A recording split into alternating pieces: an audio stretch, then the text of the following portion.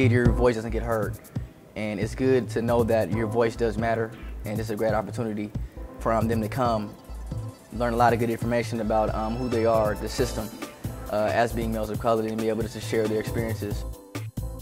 What my hope here was today was just to kind of reinforce what it is to be, what the true definition of masculinity is. It's about being a willingness to be vulnerable.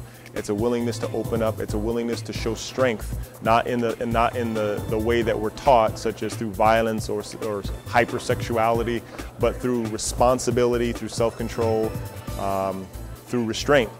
And so these are the things that really will help to ameliorate a lot of the issues that we're having in minority communities, and especially with our minority males. And so that was the purpose of me coming today, and I think this conference is fantastic for that very purpose. I'm very proud to be a part of it, and I strongly encourage anybody who want to send their child to this, young male to their child to this conference. I strongly encourage it. It's something that's sorely needed.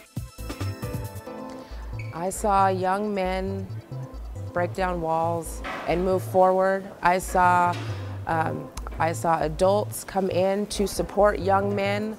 I saw a lot of hope be given today, and I saw many students get excited for the futures that they deserve to have.